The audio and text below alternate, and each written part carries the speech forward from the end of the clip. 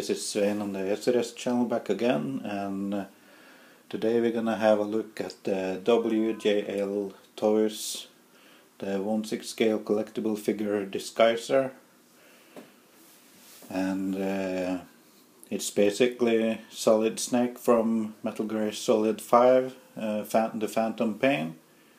And as you can see, this is the front of the box.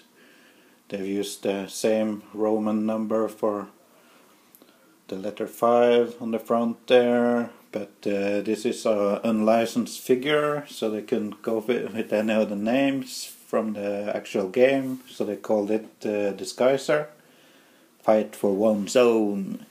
And this is the front of the box. You can see a picture of the face of the actual head sculpt on the figure on the front there, and on the right, or one of the sides at least, I think it will be the box's right side, you can see pictures of the accessories in there. And on the back you'll see a picture of the figure itself, and on the other side you just got some simple graphics and warnings. And yeah, that's it. And this box has a sleeve that you can take off. And yeah, let's go further in and have a look at the contents. And when you open the box, this is how everything more or less is packed down. On top you'll find this cardboard prop here, and that you can assemble into a box as seen in the games, with various graphics on it. Solid Snake hides in it. You can see the Diamond Dogs logo and everything on the side here. The Phantom Pain, yeah. I'm not sure, it's not a part of the marketing though, but yeah, they put the Phantom Pain here. No hiding that. There's the other side of the box there, and there's something similar on the other long side of the box, and there's the other side, and yeah, you simply assemble this. I'll try to do that off camera later here. Back to the box, and you have this layer of foam, and here you can see some of the accessories, how they're stored. And the layer beneath you have the figure and some hands. I'll take everything out of the box and I'll get right back to you. Hold on guys. And here is everything taken out of the box. As usual, we're gonna go through the accessories first and move on to the figure last. You have this gun here,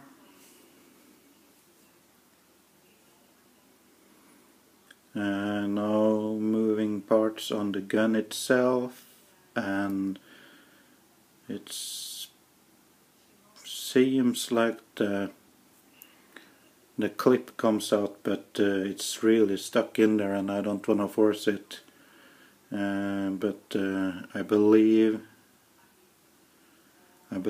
this clip can come out. You can see the seams around it there. So yeah, I believe the clip can come out. Other than that, no moving parts, but it's nicely weathered though.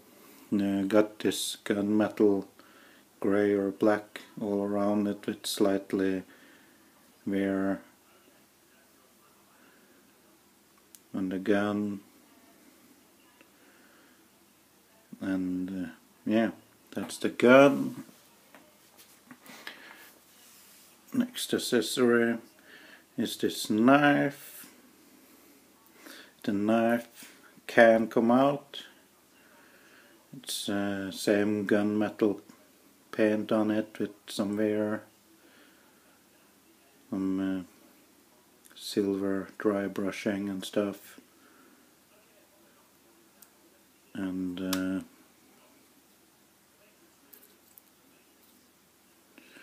the same goes for the sheath itself. Nicely dry brushed with silver to create that wear.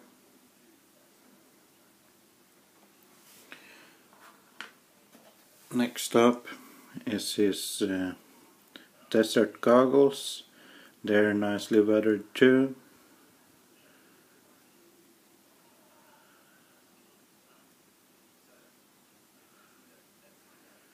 As you can see.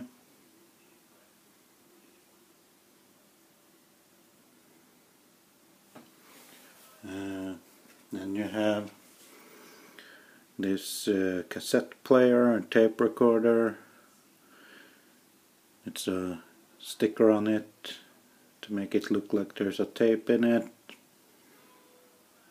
And even the tape recorder itself, I'm not sure if you can read it through the glare, but right between the green arrow there and the TPP, it says MGSV,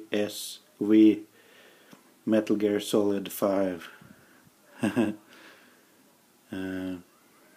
Nicely weathered, made in the same gunmetal paint job with the weathering. See the buttons up there, some painted on the side here with red and green, maybe some sort of light or something. And there's even some sort of metal loop here molded into it. And yeah, that's that part. Then we have this communication device done the same way with a gunmetal paint job and silver dry brush weathering. And some blue paint there for it's some sort of lens. I checked up on Google. It's a hologram device for maps and communication and stuff. Colored in or painted in buttons here. Nicely molded. Molded in buttons here too.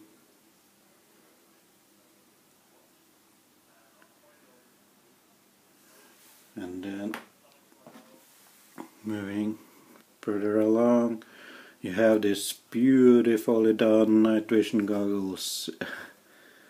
Nice molding, nice weathering, done in the gunmetal grey with silver dry brushing for the wear and tear. Some glossy paint on the lens in there. I'm not sure if you can see the reflection picking up.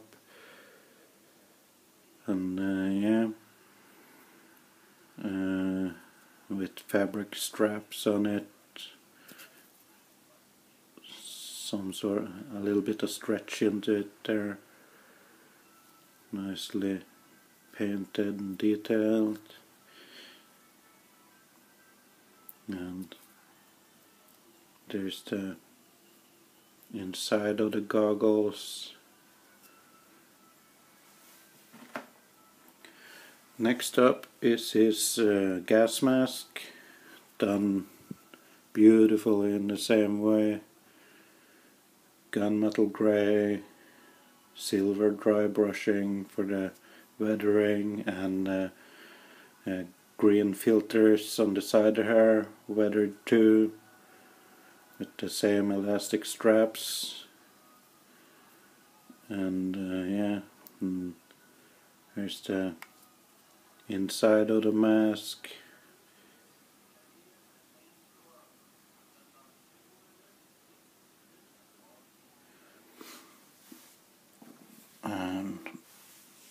We have his scarf. I haven't removed the tape bit here, but I don't think I'm going to do it either, because I don't think I'll be displaying the figure with this on him. But as you can tell, there is some weathering to the cloth here too. You can see some sweat drops or whatever here. It's not a clean piece. Try to get some in here. It looks to be all over. Excuse me, it looks to be the same job on the entire piece. But yeah, this is the scarf. And then you have this bag piece that hooks onto the belt, or one of the belts on him, with some metal, I think it's metal, yeah, it feels like metal. These loops here, these are metal, these rivets are metal. Nicely done. I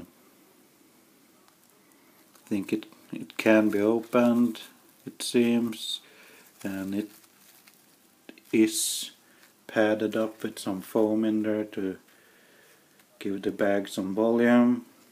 But you can undo this straps here and put other things inside it. So yeah, that's the bag. Goes on the back of the figure. Next up is his cigar. Nicely done too. You can see the glow or the ash there, and the glow on the end of the cigar. You can see the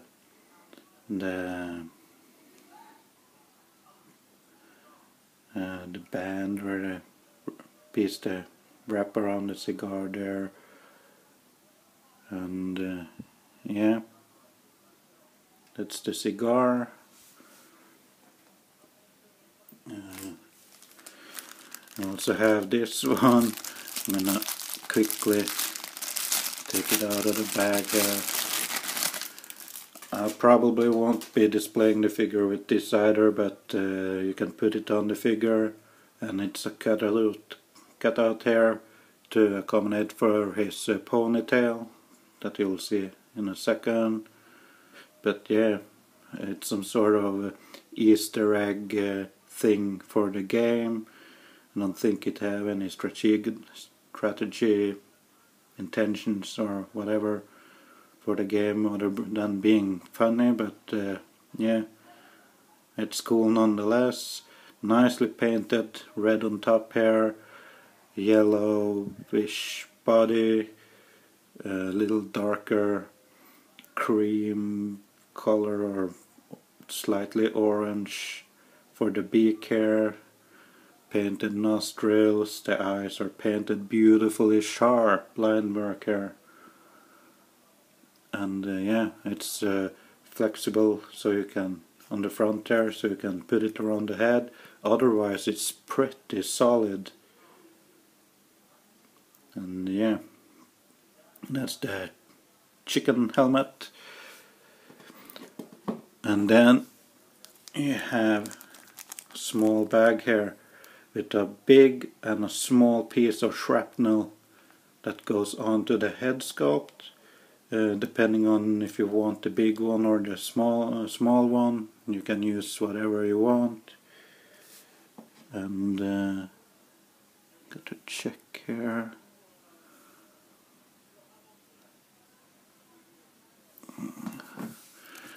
I think you have to take them off to use the chicken head though, but yeah, I'll be displaying the figure with one of these pieces, maybe the big one, because it looks better. But yeah, you have two sizes of the shrapnel pieces here, and as I mentioned, there is the cardboard box piece from the game And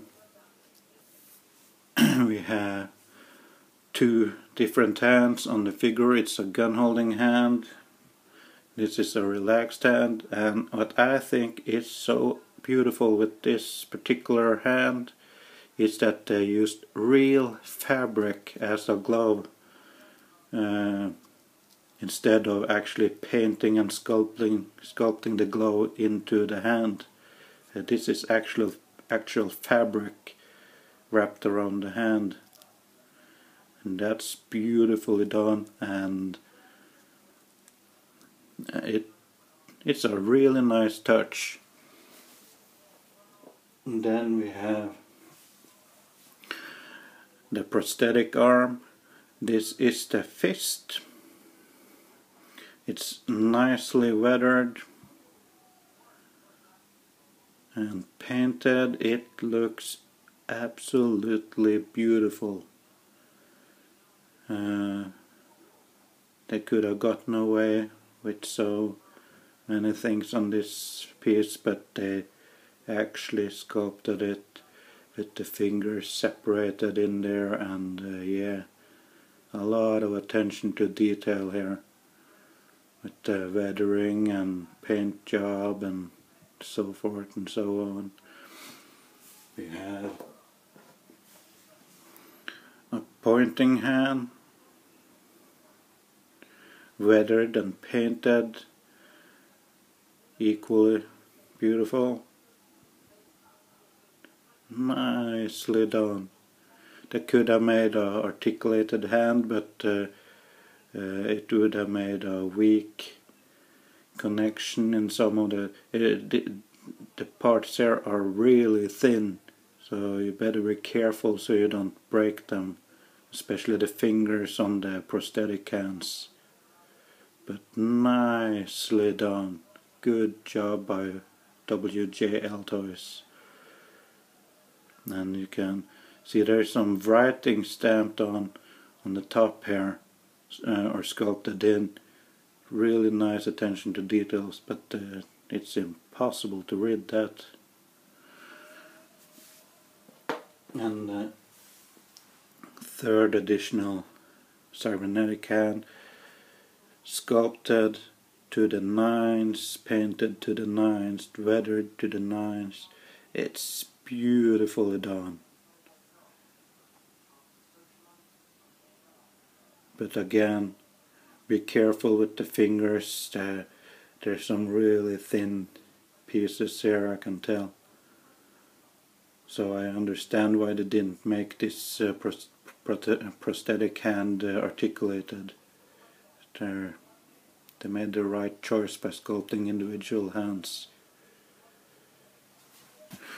Before we go on to the figure, I quickly sort of assemble the box. It's just a matter of flipping out all the panels like so, and then you can use a piece of tape or something to hold everything down, but it sort of works okay without tape too. And you can just push in these pieces to remove them on both sides for him to look out of. But yeah, he basically hides in this box, and the guards apparently just walk past without noticing at all. So yeah, there's the box. Put that to the side. Moving on to the figure. I'm gonna do first thing first, mention the head. Comes wrapped in a plastic piece here that you easily remove. And that's that. Let's move the camera a little bit back here to get a 360 view. And there is the front of the figure. I haven't put in the shrapnel piece yet, but we'll get to that. And there's the front of the figure. There's the side.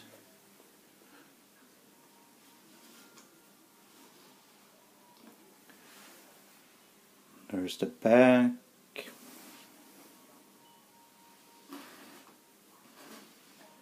And the other side. Let's move the camera in closer for a better look.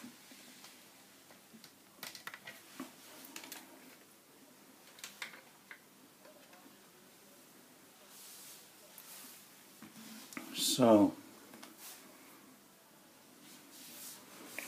moving on in on the figure here. A bit of focusing. I'm gonna move straight over to the hands on this one. There's the fourth prosthetic hand made to hold the communicator or whatever.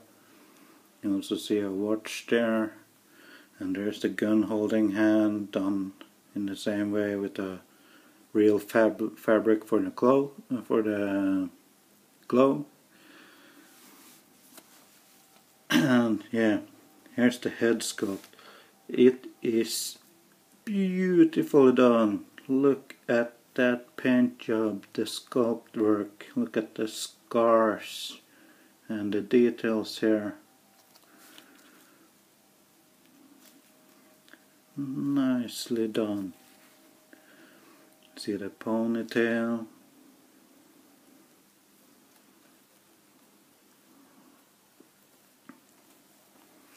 And yeah.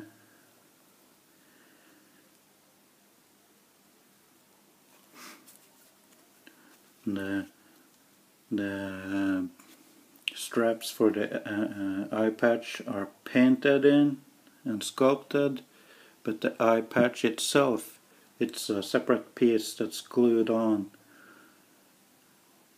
And here you see the port for the shrapnel piece on top of his head there. And yeah,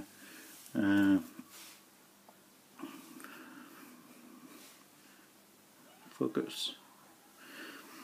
The figure is really well done. Nicely weathering. You can see the sand and dust and stuff on the pouches here. Plastic clips here though, but they usually are plastic in real life. I've heard people mention that they would love metal for the clips or the hooks here, but I'm fine with the plastic. Yeah, got the knee pad here.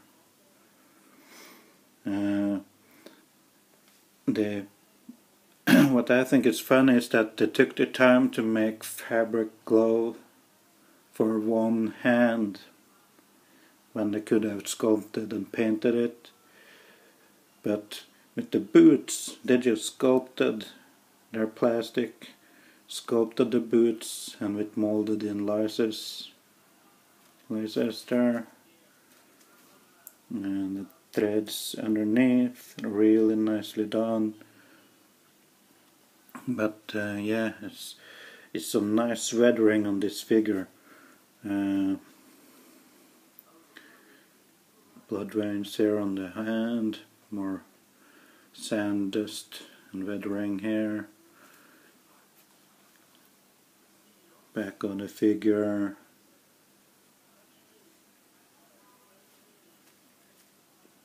Beautifully done figure. It's a shame that things like this comes from unlicensed products. To be honest, I would love to see more like this from Hot Toys and yeah, companies that can afford to license their figures. Elbows single jointed, the knees are double jointed. I looked up the body on YouTube, now on Google. I think I read something about it's some sort of hybrid body, but maybe I was mistaken. But yeah, nicely done.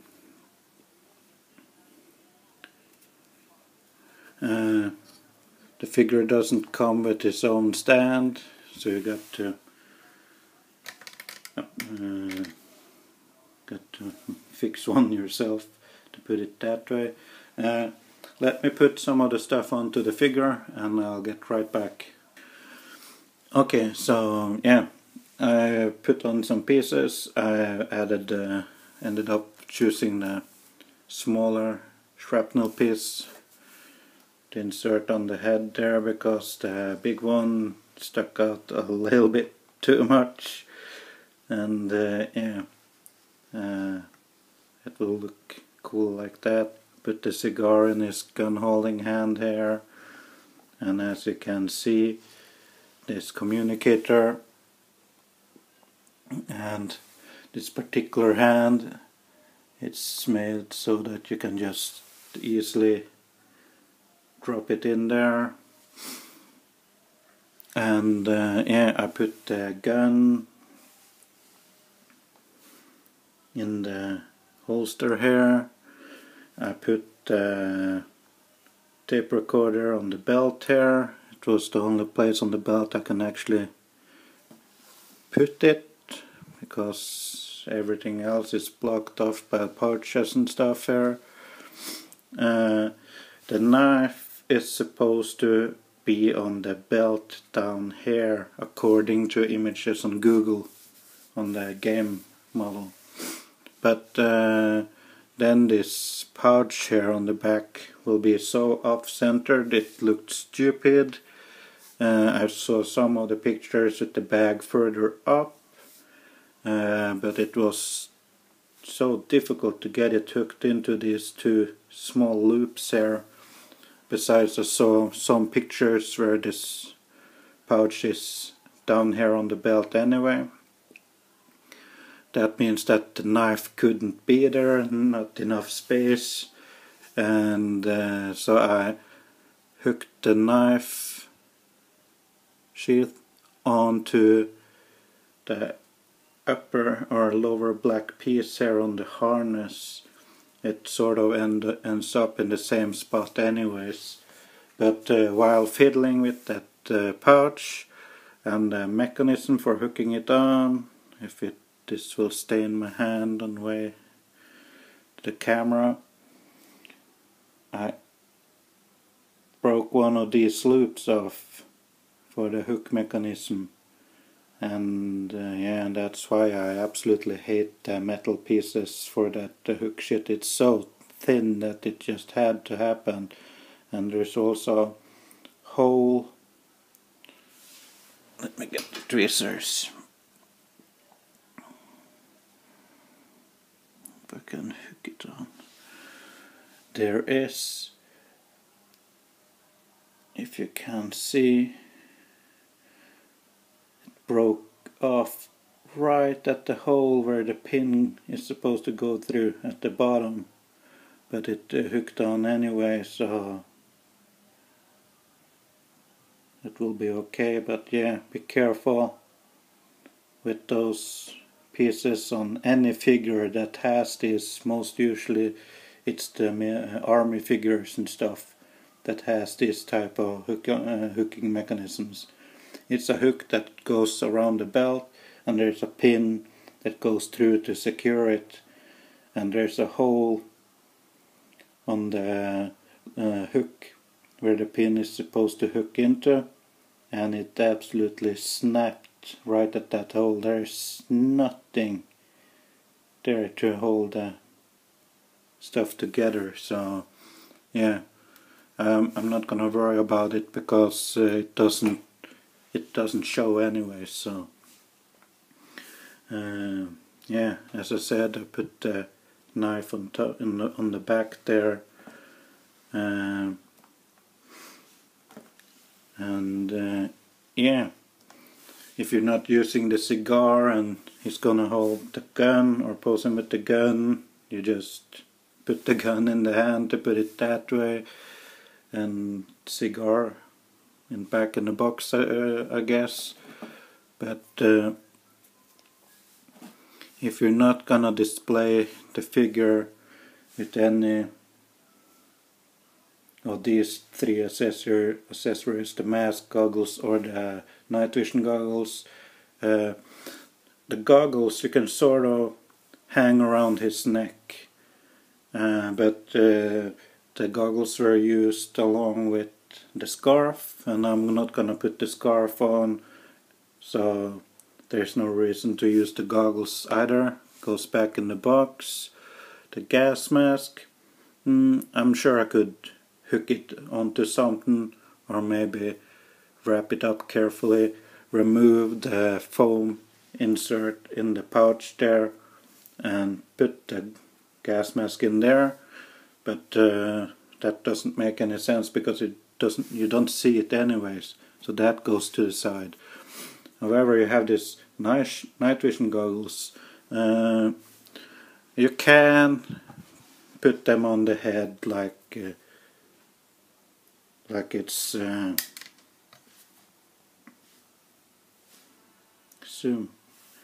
like he's wearing them on the forehead, but that looks stupid too. You can optionally hang it somewhere, but yeah, it will be in the way, and it doesn't show on the game model in the game. You could fit it in the pouch, but again, as with the gas mask, it doesn't make any sense because you don't see them in there anyway. So that goes back in the box along with the long shrapnel piece, and I'm not using the scarf. That goes back in the box. That's the same with the chicken head. And you can only put 2 different hands on him anyway, so the 4 other hands have to go in the box. And the cardboard box, the camouflage box, you could, since he doesn't come with his own stand, you could use it as a prop on the shelf, like so, and have the figure sitting on it or something like that for display effect. But the box will take up a lot of space on the shelf, so that one in my case goes back in the box too, which leaves me